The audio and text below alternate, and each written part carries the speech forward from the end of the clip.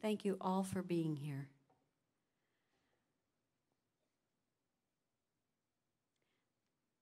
Past Armand Spitz lecturers, please stand and be recognized.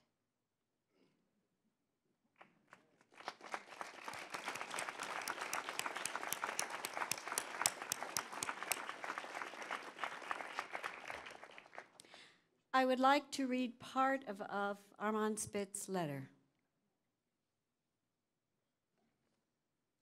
You may have heard me say many times that in my opinion, the full potential of planetarium, and I use the word in its broadest possible connotation, has yet barely been scratched.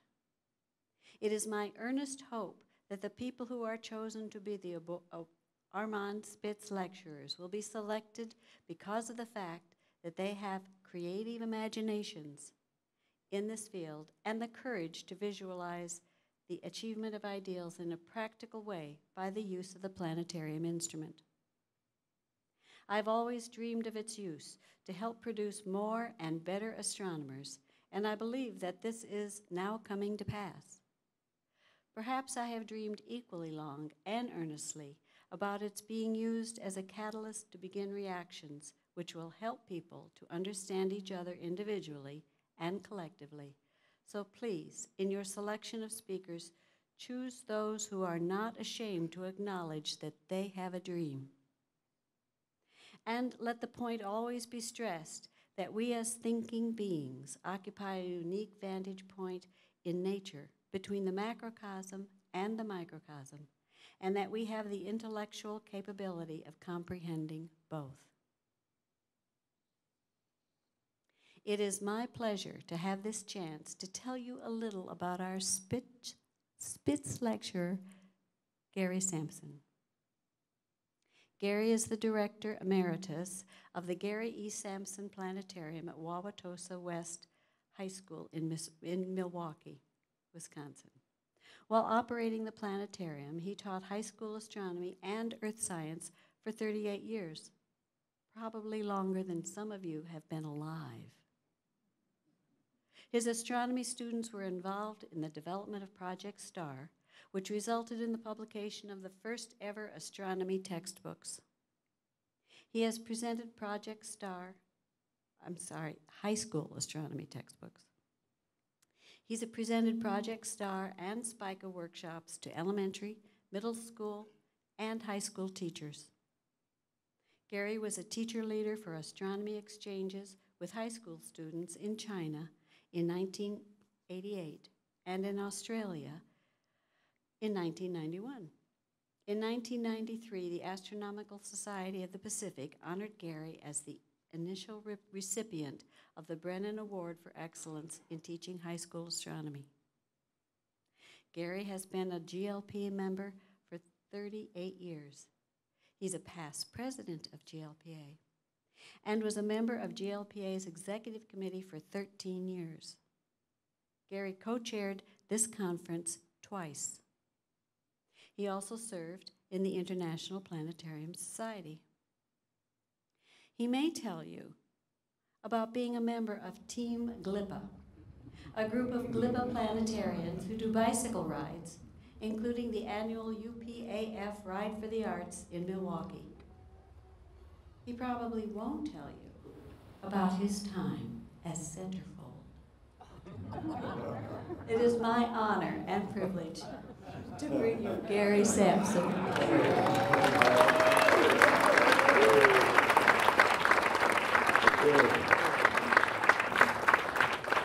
Thank you, Dale, I think. Spoiler alert. I was the centerfold of astronomy, but I was just close to the middle of the magazine, and I was fully clothed. Okay. Nice to see everybody here tonight, and this is truly an honor, so let's start. The call. The call came in on a chilly April afternoon. It was Gary T., better known as Gary Tomlinson. Now, if you know Gary, he usually communicates with very long emails. They're very long. And his responses require very long emails, very, very long. So my first thought was, what the heck is Gary up to now? Well then, his first question was quite short and to the point. He said, are you going to GLPA this fall? And I said, well, yes. He said, how would you like to give a talk? I said, well, I've given talks before. I've done workshops. Sure. Well, then he said, how would you like to do the Spitz lecture? And without thinking, I said, yes, I would be honored. But then reality struck. It was a good thing I was sitting down at the time. To do the Spitz lecture is truly a tremendous honor, and I hope that I am up to the task tonight. First, though, a shout out to Gary Tomlinson. One of the main reasons that GLPA conferences are so successful is because of the diligent work that Gary does behind the scenes. Really. So let's give it up for Gary.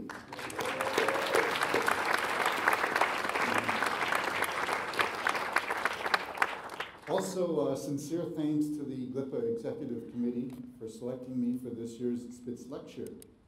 Tonight, I'd like to talk about 3 dreams. First dream, the origin of GLPA. Last year, GLPA celebrated our 50th anniversary conference, and it is quite fitting that we are here at the Longway Planetarium for this year's conference. Indeed, it was here at the Longway Planetarium in 1963 that Vondel Chamberlain, Dennis Sunal, and David DeBrine first met with the idea of forming an organization to further the quality education of all planetariums. And I understand from talking to Dave Bryan tonight that this is the first GLPA conference at Longway Planetarium. Now, Webster's Dictionary describes a dream. One of the descriptions is a strongly desired goal or purpose. In my opinion, the idea of forming an organization to further the quality education at all planetariums, that idea started as a dream. And that dream has propelled our organization to what GLPA is in 2016. Following that initial meeting in 1963, a steering committee for the proposed organization was formed at Abram Planetarium in 1964, and in 1965, the first GLPA conference was held in Grand Rapids, Michigan. And here we have that image of the first GLPA conference. Here we are, 53 years after that initial meeting, a healthy, robust organization with great potential for continuing the dream, the idea, and the vision of our founding fathers. To that end, and with his permission, I would like to quote these prophetic words from Vondel Chamberlain's message at last year's conference. And this is with his permission. As far as I can tell, the fundamental purpose of our association has not changed, and I hope it never does. We were brought into existence in order to communicate about our problems, solutions, and methods of providing ever-improved astronomy education for people of all ages, every walk of life, family and individual, general public and school, everyone. And to further that, here are some words, and here are just some of the resources that we provided. The original dream of providing ever-improved astronomy education for all is indeed still alive. Over these many years, our organization has provided incredible resources for our members and for others far beyond our boundaries. Just consider these resources that are now available. The script bank with more than 300 scripts, the image bank with more than 1,000 images, 15 GLPA show kits, 6 GLPA videos, extensive resource materials that include curriculum guides, lesson plans and activities, papers on topical subjects, and many more. 21 tips booklets, including such topics as tips for the new planetarium, great teaching tips in the planetarium, and hints for keeping your planetarium open. Essential astronomy concepts for a K-12 curriculum, a document approved by our regional planetarium associations. Currently, there's a committee working on a document that will relate national and state science standards to planetarium visits. A survey done by this committee indicates that a majority of teachers must show alignment with the curriculum and with the standards in order to get approval to go to the planetarium. It is significant to note that virtually all of the GLPA resources are available online, and most are free to our members. In fact, the Hints for Keeping Your Planetarium Open tips booklet is available free to all planetarians as an evidence of GLPA's ongoing efforts to encourage vitality for all planetariums. It is also significant to note that literally hundreds of hours have been spent in converting the original documents from analog into an updated digital format. Also, considerable efforts have gone into creating an updated GLPA website as well, as I'm sure you realized when you registered this year. Publications. This year marks the 50th anniversary of the publication of the GLPA newsletter. To date, 194 issues have been published. This also marks the 31st year of publication of our conference proceedings as solid evidence of the professionalism of our organization. Leadership. Up to the left, of course, is the image of Vondel Chamberlain, actually from last year. Next to him is David DeBrine, one of our founding fathers also. And of course, one on the end is that ever-present Gary Tomlinson. Wow. Okay, speaking of leadership, for more than 5 decades, GLPA has been blessed with the great leadership of the presidents, the elected officers, and the hardworking executive committee members. GLPA has a reputation of getting things done, and there has been an effort to add a new verb to our vocabulary. If you want to get something done, you GLPA it. Our leadership has extended far beyond our boundaries, and during my term as president, we initiated the Galileo Award, which is GLPA's highest honor that recognizes persons of exemplary leadership at the national and/or international level. Okay, I know I need to list names of those who put forth tremendous efforts to make GLPA the organization that it is. Truth is that this list is virtually endless, and it will continue to grow. I am especially pleased to note the newer executive committee members have stepped forth to continue our legacy as outlined by Vondel Chamberlain last year. Second reading, my story. I grew up on a Wisconsin dairy farm in the 1950s. We had a small herd of Holstein cattle. One of the highlights of my early years was to show cattle at our county fair. Now, as you look at the image, I'm the one on the right up there. One year, my prize-winning heifer went out to the Wisconsin State Fair and then on to the Mid-South Fair in Memphis, Tennessee. In those days, communication was very simple. We had one of those old-fashioned crank telephones, party line, and mail was delivered via RFD, Rural Free Delivery. Didn't have television until I was in 5th grade, and it was a black and white set with a 12-inch screen, and we only got three channels, and that was on a good day. Our workload was endless, and there were many financial struggles. We were literally dirt poor farmers.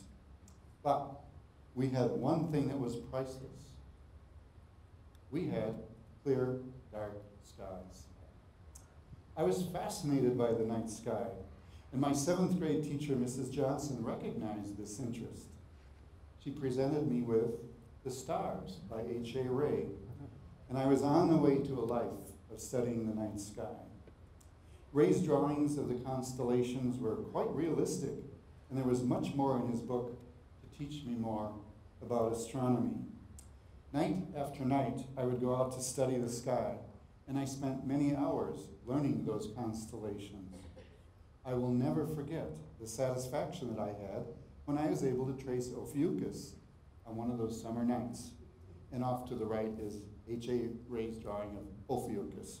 I never found the snakes, though. Fast forward to 1970. Now, I was a new science teacher at the beautiful new Wauwatosa West High School.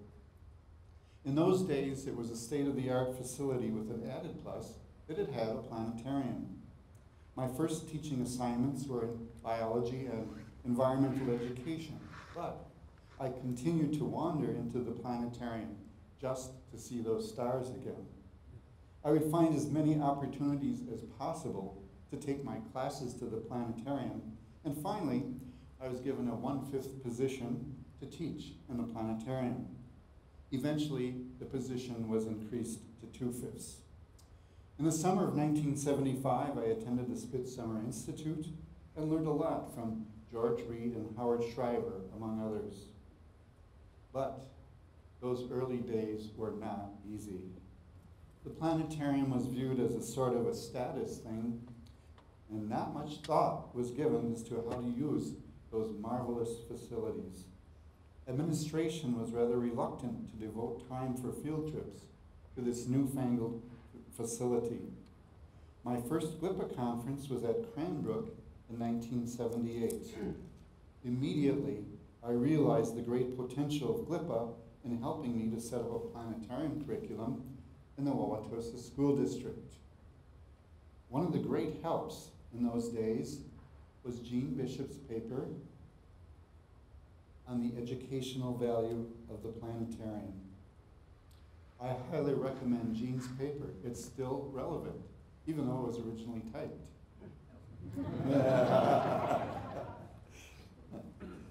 I eventually set up a planetarium curriculum for the elementary and middle school students. These were the early, heady days of the space program, and the earth sciences were emerging with their importance for curriculum development. And teaching in the planetarium was fun. Yeah, that's me. Our Spitz A4 projector became Mr. Spitz. If the students clapped for him, he bowed. All I had to do was lower the latitude control. Technology was quite basic. There were several slide projectors, some special effects projectors, and the stereo sound system. We had a phonograph on the console and a reel-to-reel tape deck in a drawer. Each year, I presented programs to about 7,000 elementary and middle school students. Our planetarium became quite popular with those age groups. The image on the left up there is a first grade class with Mr. Spitz in the background. Down to the lower right, I'm showing the moon rocks to a group of kindergarten students. And above that is one of those letters you get when you go to the planetarium. One that I don't have here, but I wish I had saved. It said, "Dear Mr. Sampson, next to my father, you're my favorite person, and I like your equipment too." Honestly. And kids say the darndest things.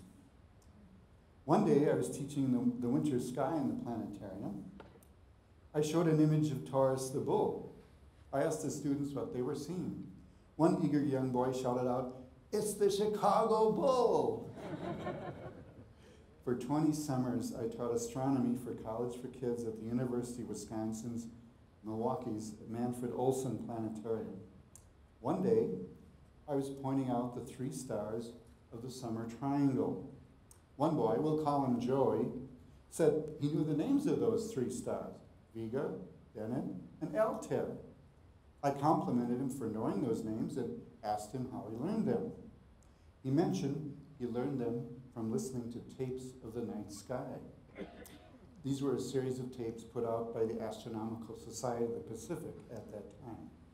Then I asked Joey, well, where did you get those tapes of the night sky? And he said, the Easter Bunny brought them. Working with young students from kindergarten through 8th grade was very rewarding. Indeed, there's much to say about the joy of teaching young children in the planetarium. The students are always excited for a chance to learn in a new special environment. And to me, there is no happier sound in the world than the laughter of young children, especially in a planetarium setting. But I knew there was more. The true potential of the planetarium was still untapped. My dream, why not use our planetarium to develop an astronomy course for the high school level? The high school administration encouraged the development of this new course. Also, during that time, our school district was revamping our science curriculum. We realized that we were doing a great job for the college-bound students, but what about the rest of the student body? Thus, my goal in developing this new course was to open it to a wide range of student abilities. The planetarium provided a very graphic way to introduce new concepts. You start with elementary students with east, west, north, south, but if you extend those cardinal points, you could now teach the horizon system with azimuth and altitude. By extending Earth's north and south poles, I could teach the celestial sphere. By extending Earth-based longitude and latitude, I could teach right ascension and declination. The geocentric Earth projector was a great help in teaching time zones. With the beautiful Spitz star field, we could go into greater depth with learning constellations, stars, and deep space objects. The high school astronomy course became quite popular, as well as the elementary and middle school programs. Then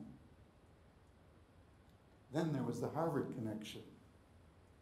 The building there is the original Harvard Smithsonian Center for Astrophysics, just commonly known as the Center for Astrophysics. In late 1986, I received a postcard from the Center for Astrophysics, and it was a request to provide a letter of support for a proposed new high school astronomy curriculum called Project STAR. As you can see, Project STAR stood for Science Teaching Through Its Astronomical Roots. I gladly wrote the support letter, and within a few months, I received word that a multi-million-dollar grant was approved by the National Science Foundation, plus an invitation to be part of the Project STAR development team. I spent several summers working with the development team at the Center for Astrophysics. We had an amazing working relationship with the project leader, Philip Sadler, as well as many of the Center for Astrophysics astronomers.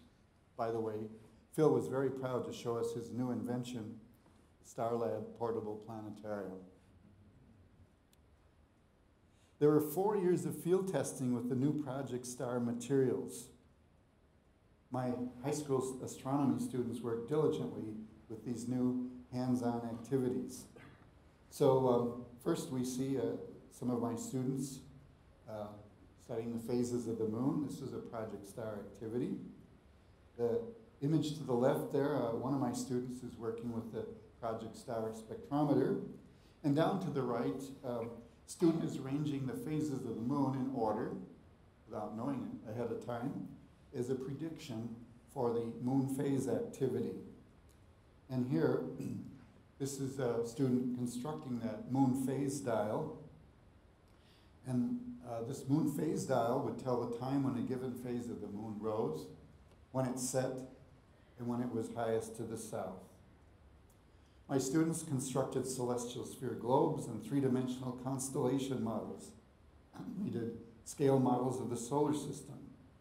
There were times when the entire astronomy course was taken up with testing Project STAR activities. All told, 21 hands-on activities were developed, and they became an integral part of the Project STAR textbook the first ever high school astronomy textbook. The student to the left here is working on the brightness distance rule, and up to the right is the cover of the second edition of Project Star. As part of my work as a field test teacher, I sent quarterly journals with feedback to the Center for Astrophysics. You have to remember, this was the day before the internet. So the journals were sent on a floppy disk via US mail. Word processing was done on an Apple SE computer, and to think the operating system was on a floppy disk. There was a 9-inch black and white screen, and it was a rather basic computer in those days. The science team at the Center for Astrophysics really valued my feedback, and among other things, I was recommended as a teacher leader for the first ever science exchange between American and Chinese high school students. In the summer of 1988, 2 other teachers and I spent 3 weeks in Hong Kong and China with a group of 30 high school students. Astronomy was our special area of interest, and there were 9 other groups of students in other areas of science. Our entire group met together with the Chinese high school students at an opening reception in Beijing at the Great Hall of the People in Tiananmen Square. From there, we visited astronomical sites in eastern China with a special interest at the Purple Mountain Observatory in Nanjing. So again, to the left here is the ancient Beijing Observatory. If you look carefully on the roof of that building, there were ancient instruments. Just one example is off to the right there. It was a sextant that was developed in the 1600s.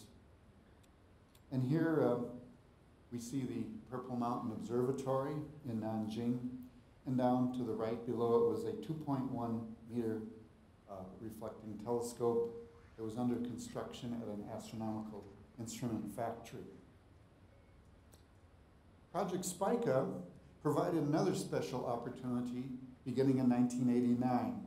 The summer workshop served as a preparation for presenting astronomy workshops for teachers. All told, I presented 20 Project Spica astronomy workshops to 411 elementary, middle school, and senior high school teachers, locally, regionally, and nationally. 1991 found me again as a teacher leader, this time to Australia, New Zealand, and with a return trip to Hawaii to observe the solar eclipse on July 11th. Truly a once-in-a-lifetime trip. And here we see the American and the Australian students who are at the University of Wollongong. And if you look closely, they are constructing the Project Star celestial sphere globes. We had one concern with the Southern Hemisphere people. They wanted to put south at the top of their globes, but we insisted north is the correct orientation. While in Australia, we visited astronomical sites, including the Australian Observatory and the Parkes Radio Telescope. The building, of course, to the left there is the exterior of the Australian Observatory, and to the right is a 3.9 meter reflector, which at that time, that was the largest telescope in the Southern Hemisphere. 64-meter Parkes Radio Telescope has been a real workhorse.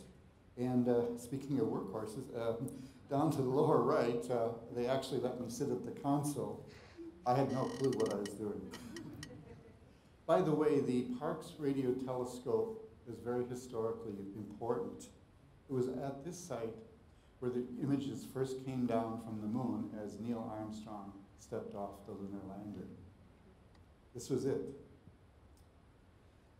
We looked forward with great anticipation to the eclipse in Hawaii. On that day, most of the Big Island was occluded, but we were able to observe about 2 minutes of totality from the slopes of Mauna Loa. We had a native bus driver who actually realized that if we went up on Mauna Loa, we'd have a better chance for clear skies. The students had an opportunity to give their reaction to the eclipses on cassette tape recorders. But When we listened back to the tapes, all we heard was screaming. Those kids really got excited.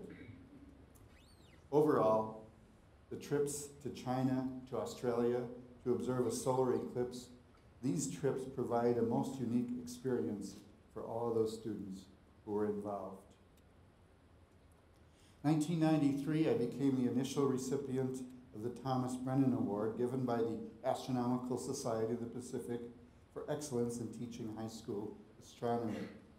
The image you see is a cross-stitch that was done by Cindy Brennan, the daughter-in-law of the late Thomas Brennan. And it was a very special award. More opportunities came in 1996. In July of that year, I presented a high school astronomy course for a wide range of student abilities at the International Astronomical Union Educational Colloquium in London, UK. And the left image, of course, is the cover of the book that was published from that colloquium, and down to the right is the first page of my manuscript.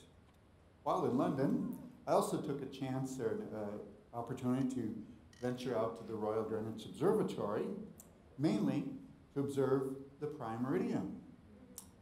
And in November of that same year, I was selected as a consultant for the planetariums in Ecuador. While in Ecuador, our group visited the site where the original measurement was done for the equator. Thus, within 4 months, I observed both the prime meridian and the equator, and this in turn allowed me to provide a first-hand explanation of those basic Earth-based coordinates for my students.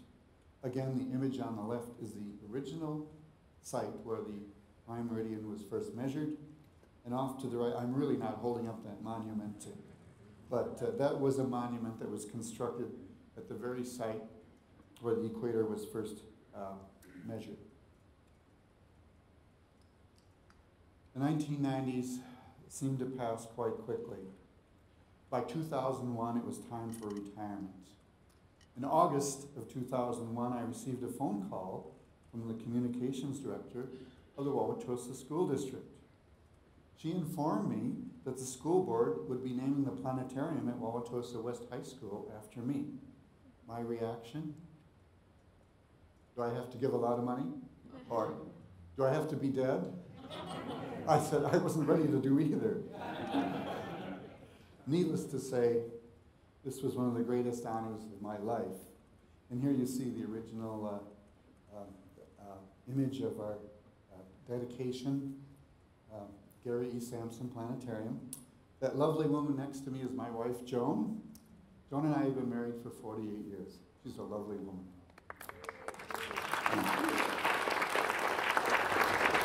She's watching on streaming video too. Thank you. Okay, what happened after that? Let's find out. After retirement, I taught astronomy part-time at Wauwatosa East High School for another 5 years. During that time, my astronomy students did extensive field testing for the Investigating Astronomy High School initiative. Also, I spent several years as a member of the development team for Investigating Astronomy, and that has become the second high school astronomy textbook.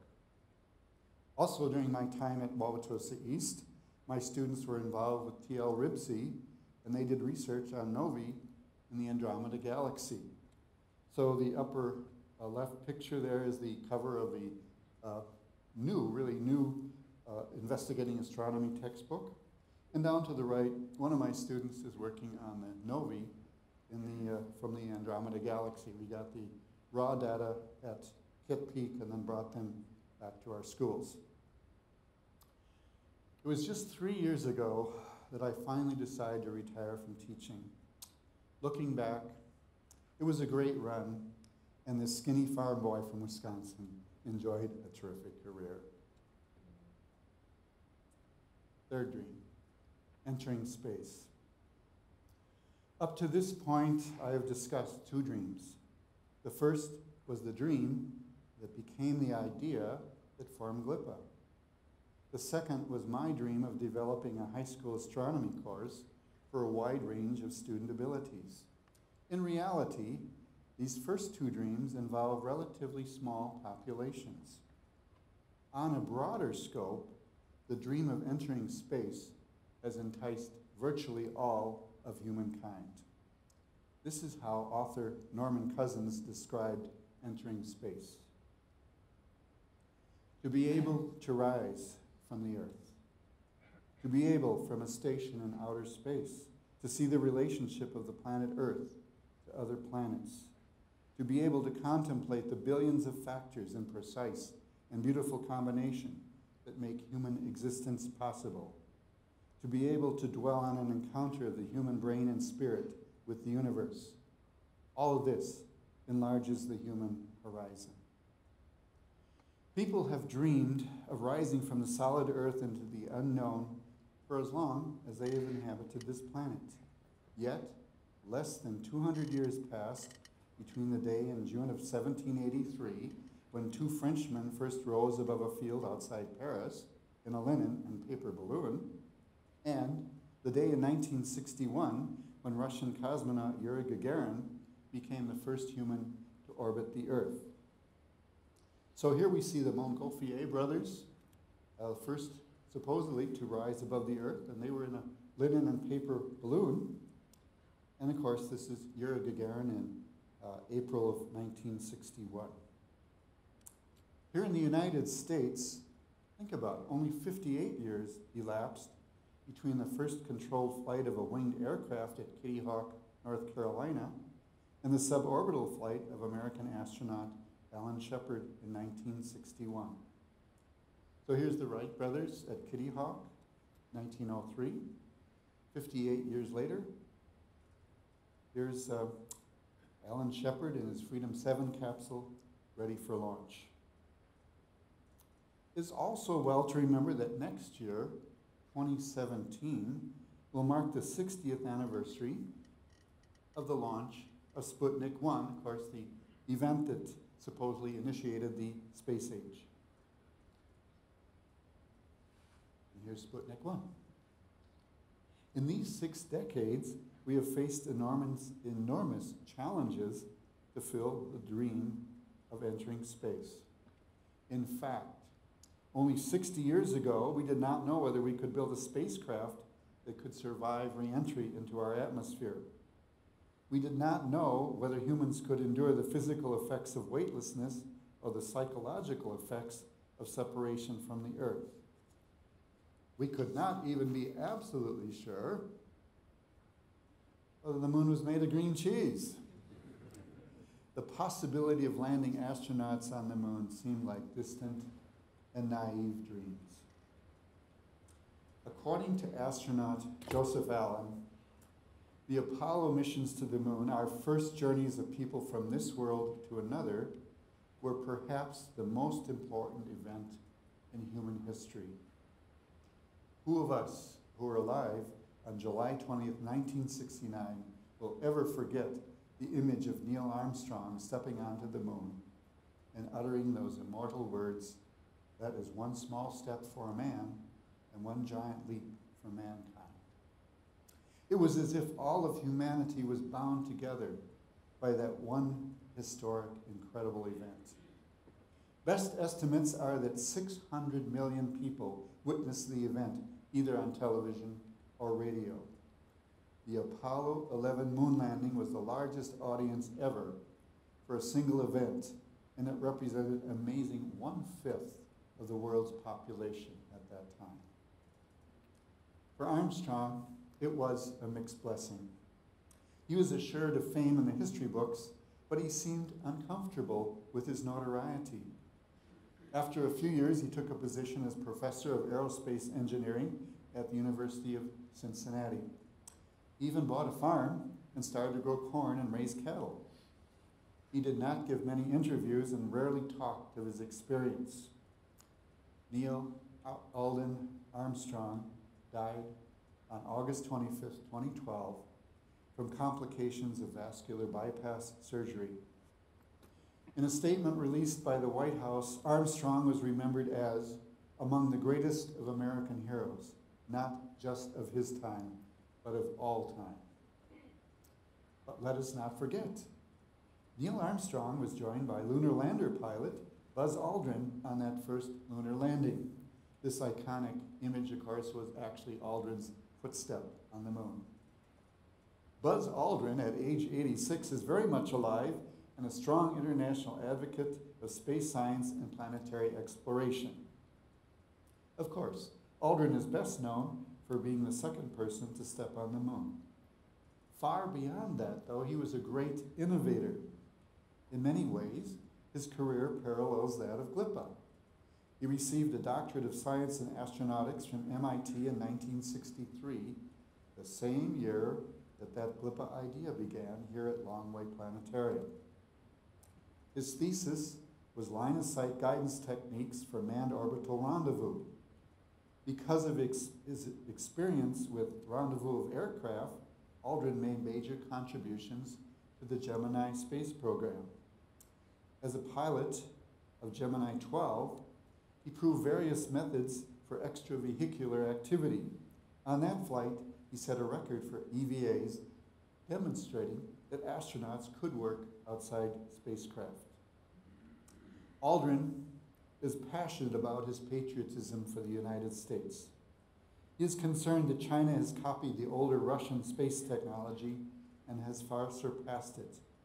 He has a strong opinion that, regardless of what the Russians or Chinese do, America needs a revival of that sort of emphasis today, developing our technology and placing a big goal in front of our country, especially for our youth, a goal large enough to inspire our nation to pursue excellence and greatness rather than mediocrity. Accordingly, Aldrin is a very strong advocate for sending humans to Mars. This is one of his recent books, Mission to Mars, and down below there's Buzz Aldrin autographing one of his books at age 86. Buzz Aldrin has a lot to say about dreams also.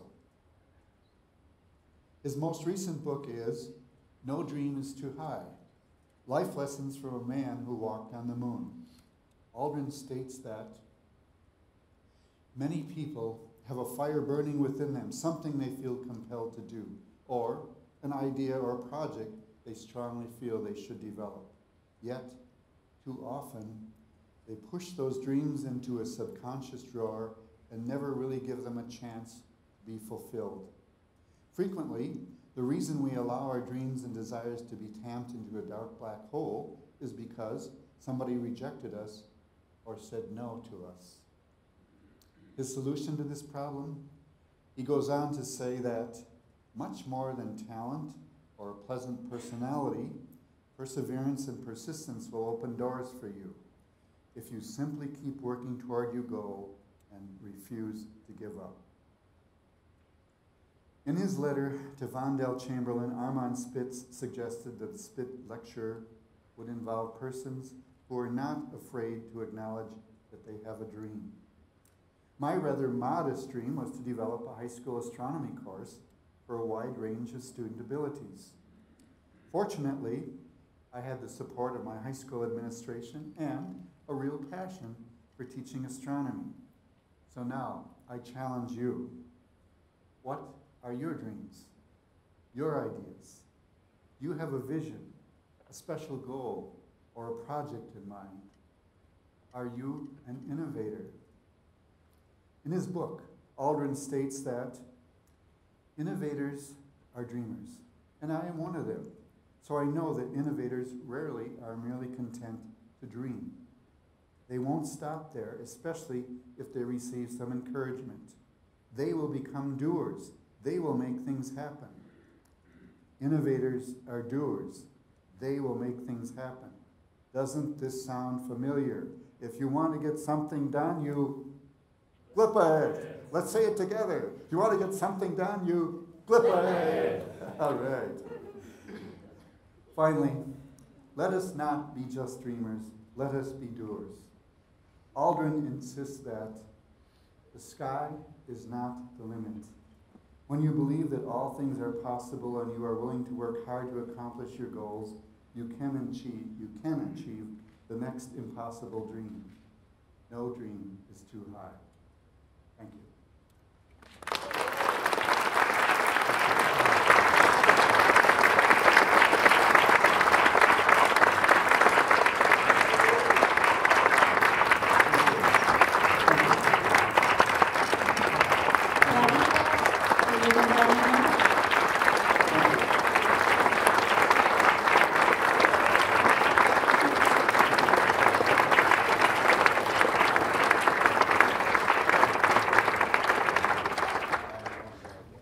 I have here the Armand N. Spitz Memorial Lecture Award presented to Gary E. Sampson in recognition of your dedicated service and contributions to the planetary profession and science education, given with grateful appreciation by the Great Lakes Planetarium Association.